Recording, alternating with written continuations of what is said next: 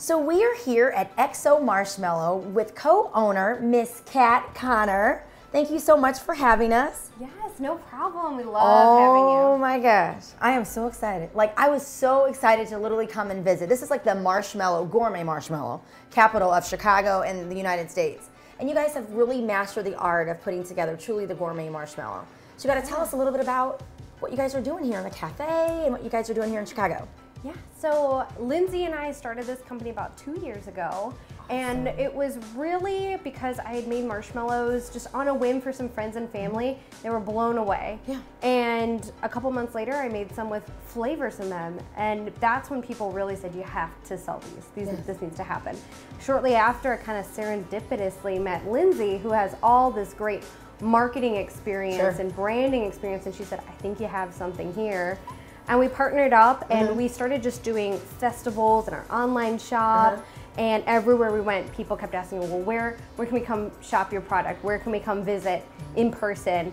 And even though in our 5-year plan, we wanted a space, within our first year, we knew we had to get one. Of course. I'm like, we've never heard of like the marshmallow soundings. I mean, we get them in the regular grocery store, the white ones that we use for other dessert delicacies, but you guys really have something awesome here. So you got to tell me about some of them. I mean, like, they've got a whole collection when you walk in. I mean, what is this one? The avocado toast.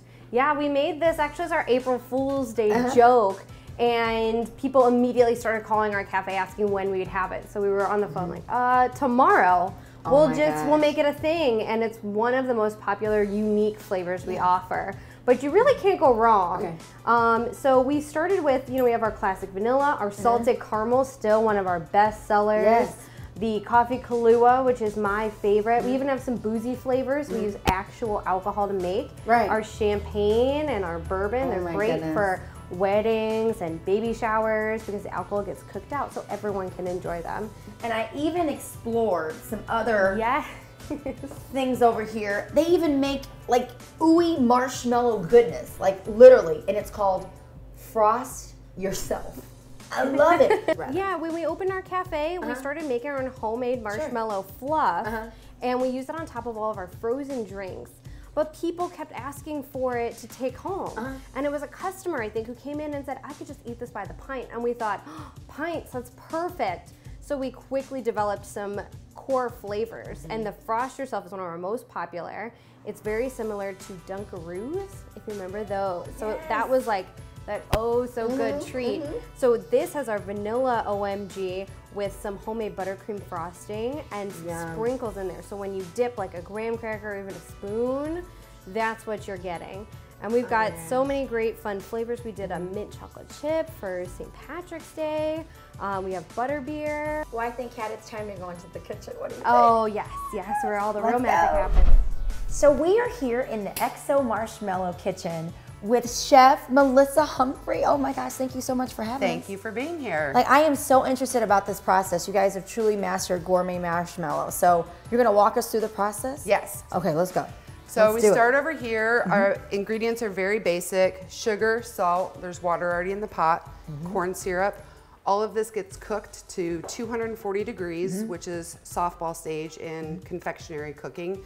And you don't ever want to take it over 240 degrees. Your marshmallow won't turn out. It won't be light and fluffy and that kind of like squishiness that's really, really good.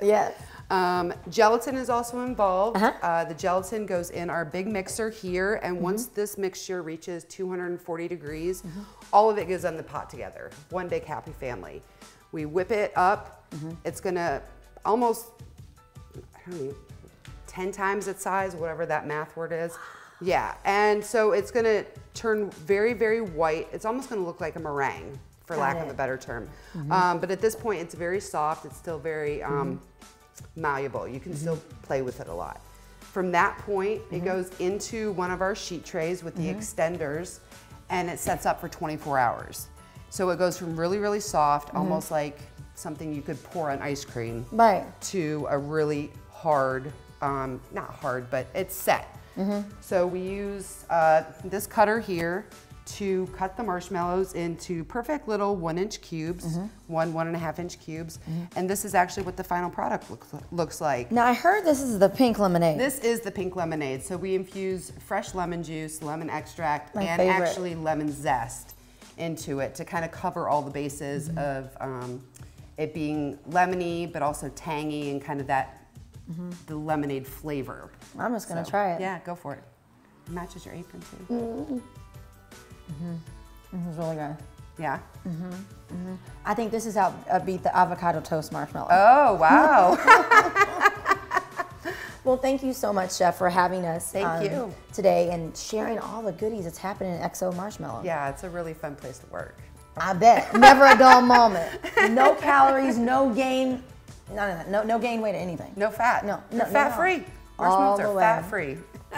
We'll stay connected at A Better Day with Julie, and we'll certainly keep you posted on XO Marshmallow.